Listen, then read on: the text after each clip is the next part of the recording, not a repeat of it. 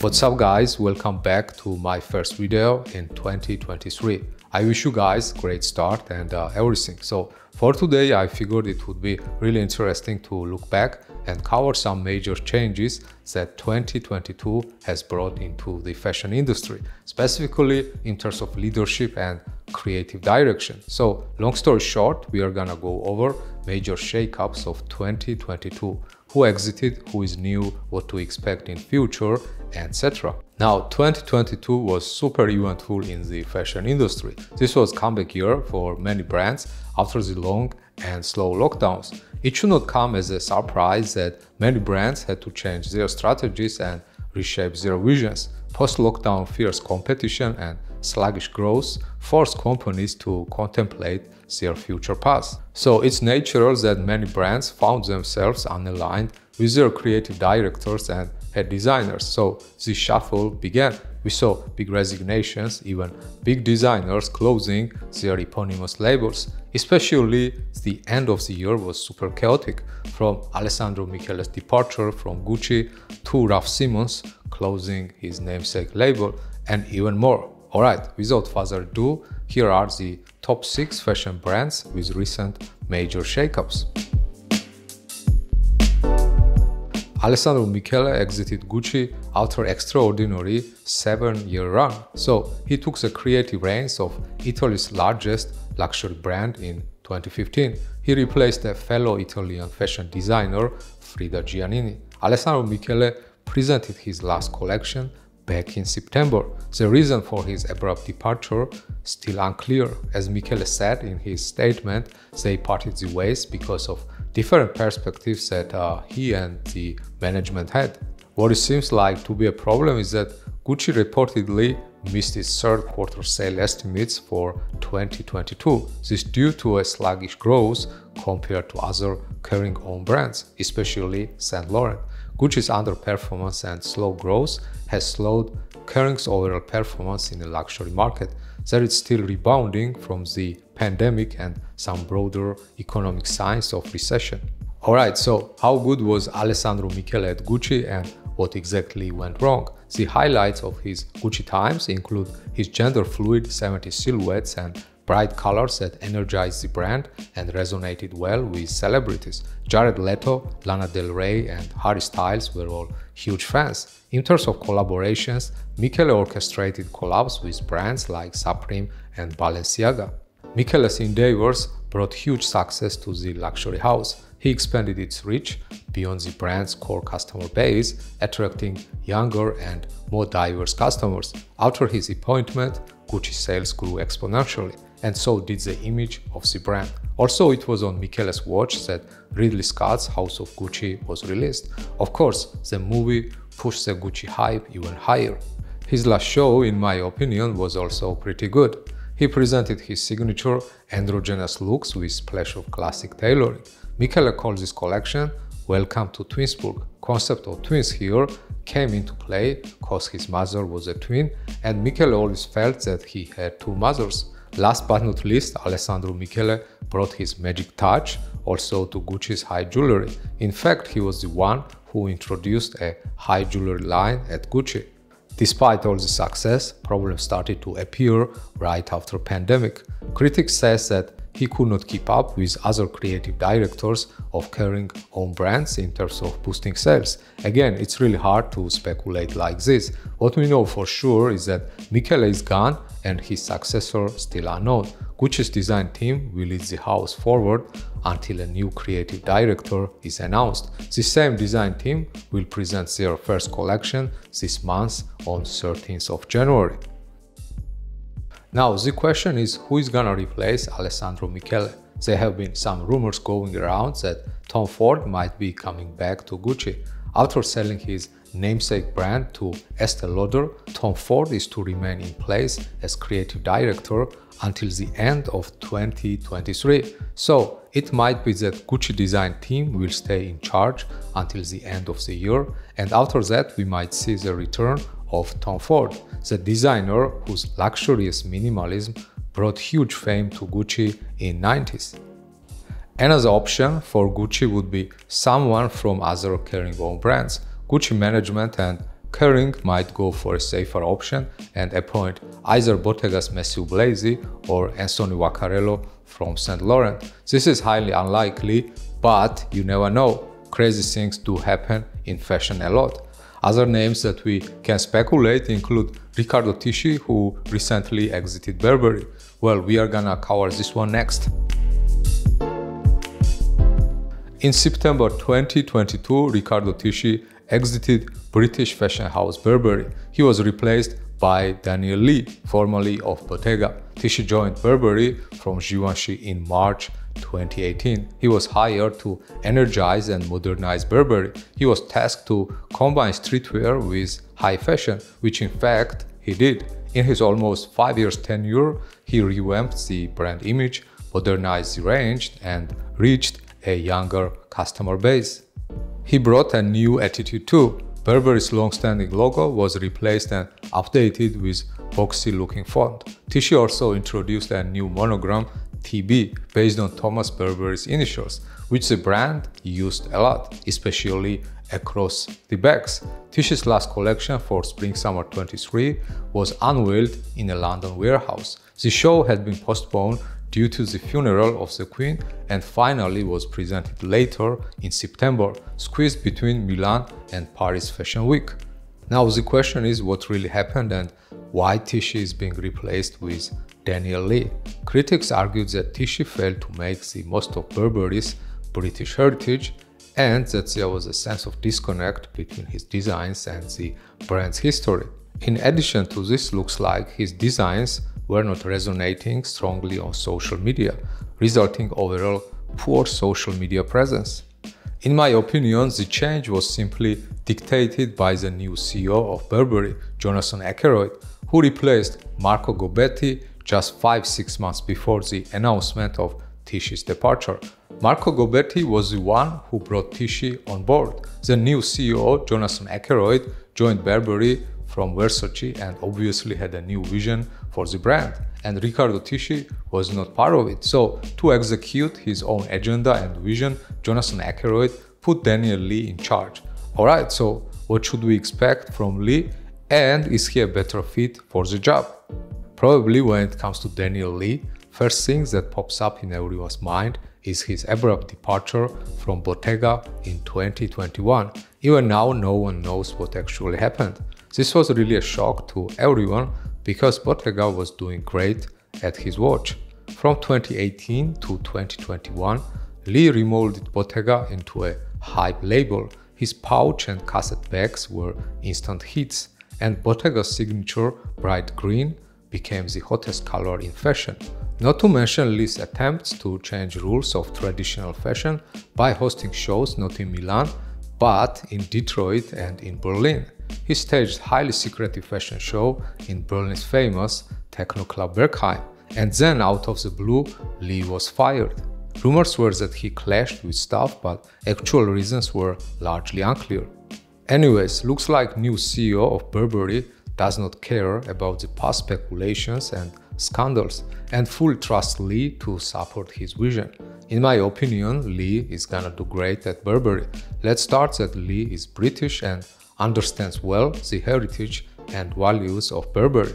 Also, as we learned from the brand's press release, Burberry is gonna go big on accessories, and first thing on new CEO's agenda is to grow accessories more than 50% of sales. Clearly, when it comes to accessories, Daniel Lee is the best guy for the job. That already he proved at Bottega. Luckily, we don't have to wait that long to find out. Lee's Burberry's debut is scheduled for February 20th. Italian fashion house Ferragamo now has a new creative director, Maximilian Davis. He succeeded Paul Andrew in March 22, who left the company the year prior. Maximilian is a young fashion designer from Manchester, who is a graduate of London College of Fashion. He worked as a designer for Wales Bonner for a while, and after that he founded his namesake label in 2020. His first appearance at London Fashion Week was a real success. Alright, so because he got the new job as a creative director of Ferragamo, he had to put his namesake label on hold. He even withdrew from LVMH prize competition where he was a semi-finalist. This new chapter for Ferragamo started with appointing new CEO Marco Gobbetti, who joined from Burberry. He is tasked to bring a new generation of fashion-forward customers to this once revolutionary but lately conservative house. Marco Gobbetti was the one who brought Maximilian on board. According to his official statement, qualities that defines Maximilian Davis' work are elegance, refined sensuality, and the constant commitment to quality. In fact, Davis debuted his first collection for the brand back in September at Milan Fashion Week. With this collection, he tried to re-energize the Italian brand. He introduced some elements of fetishism in the collection, such as glossy leather and second skin fits. Tailoring was presented in chunky shapes featuring details such as sash details and removed sleeves. This collection also unveiled a new house color, Ferragamo red. Obviously, it was inspired by an iconic pair of sparkling red shoes that designer Salvatore Ferragamo made for Marilyn Monroe in 1959. As Davis said after the show, he's developing new fabrications and introducing new silhouettes and trying to understand what the younger client needs to make it success. Keane and Veronica Etro, who have been designing their namesake brand for 30 years, stepped down and gave the Etro reins to Marco Di Vincenzo. He is now new creative director across women's, men's, and home. He officially started back in summer 2022. He debuted his first women's wear collection in September at Milan Fashion Week. Probably you wondering why this change and why now? Well, the move came after the Etro family sold a majority stake to the private equity firm El Carreton, and El Carreton hired Marco Di Vincenzo, an Italian designer from Messina, who is also a head designer for leather goods at Fendi. Surprisingly, he will remain at Fendi while acting as a creative director at Etro and also will oversee his namesake label. Well, this is truly a lot of work. When it comes to his own brand, he launched it in 2009 and later received investment from LVMH. Same LVMH owns Fendi and also is involved in El Carreton. So now you can see why El Carreton actually hired him and how he ended up at Etro. Alright, so Marco Di Vincenzo is tasked to evolve Etro's pattern-saturated aesthetic in his own distinct direction. In addition, he is expected to reform and revamp the Etro accessory line. Obviously, this should not be a problem for Marco, given his position at Fendi and also his proficiency in designing bags. Keane and Veronica Etro will continue to be involved with the house strategy and will support Marco Di Vincenzo. Alright, let's take a look at Marco Di Vincenzo's first Etro women's wear collection that debuted in September. As he said before the show, he relied on his imagination and intuition this time, because he did not have the luxury of deep diving into the wonderful Etro archives, and this is clearly seen in the collection. Etro's most recognizable paisley pattern and the fringe gypsy look or the romantic sweeping gowns was nowhere to be seen. He used a lot of bold visuals though, and played a lot with new jacquard textures and a variety of decorative motifs. Anyways, guys, don't wanna go into much details here. What I think is that it was a really nice start and the rest will remain to be seen. And of course, I'm looking forward to see his first menswear collection, which is scheduled on 15th of January. And Demeulemeester has been without a creative director since Sébastien Mounier exited the brand in 2020. Well, not anymore. It's been revealed that Demeulemeester has a new creative director, Ludovic de Saint Sernin. This decision marks a shift for the Claudio Antonioli-owned brand, which has been run by an in-house design team until now. Antonioli bought an Demeulemeester brand in 2020. Like Demeulemeester, Ludovic was born in Belgium, but actually he was raised in Paris. He worked for prominent French houses, including Balmain, before launching his eponymous label in 2017. He is known for genderless and a binary-breaking approach to clothing design. Ludovic de Saint Sernin is a big fan of exposed skin. putting all genders in sheer suits, crystal mesh tanks and lace-up briefs. Long story short, he is known for his sensual and individuality-driven take on fashion. So guys, you may be wondering why him and how he can be a good fit for Demeulemeester.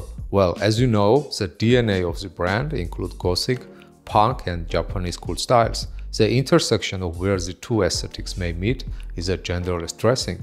As Demeulemeester said in one of her interviews to Vogue, she was interested in the tension between masculine and feminine, but also the tension between masculine and feminine within one person.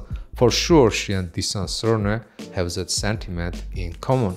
Most likely, Ludovic will continue his gender-fluid designing at Demeulemeester, while bringing a bit more skin to the brand. But of course, it's really hard to speculate like this. We'll have to wait until next March to find out. He will showcase his debut collection in March at Paris Fashion Week. For now, we are told that sensuality, tension, silhouette and fluidity and also wildness are defining pillars of the language that Ludovic de Saint Sernin is about to build as he starts a new chapter of Demeulemeester. After 27 years of his namesake label, Raf Simons, a legendary Belgian designer, announced that his Spring-Summer 2023 collection would be the last. This shocking announcement came via Instagram in November 22. Raf Simons launched his namesake label in 1995. He is well known for his love for rebellious youth cultures and for his elegant, minimalist silhouettes. Raf Simons did not explain why he was closing the label. However, there are few points we can go over. Let's start that post-pandemic market turbulence likely played a role. As a relatively smaller and independent brand, such as Raf Simons, probably it was really hard to compete with bigger and well-established fashion houses. There is also speculation that Simons wanted to focus fully on his co-creative director role at Prada alongside Miuccia Prada, and then eventually assume all the responsibilities after her retirement. However, this was denied by Miuccia Prada. Anyways, this situation reminded me the time when Demna was appointed as a creative director at Balenciaga. He decided to concentrate on his new job while ceasing all his association with Vetements, the brands that he founded together with his brother. Alright, so what's next for Raf Simons? Well, let's start that Raf Simons has not gone. He is still at Prada, designing women's and menswear line with equal responsibilities and decision-making as Miuccia Prada. Rumors are that Raf has a contract without end at Prada, similar to the lifelong arrangement Karl Lagerfeld had with Fendi. That sounds like a lot of security and work. Maybe Raf will do something else altogether, a different project of some kind, which is highly unlikely, of course. All we can do is wait and see. Meanwhile, looking forward to see his Prada collection for upcoming Milan Fashion Week. Alright guys, that sums up today's video. Hope this one was an informative and also entertaining. Again, thank you so much for watching and I'll see you guys in the next video. Peace.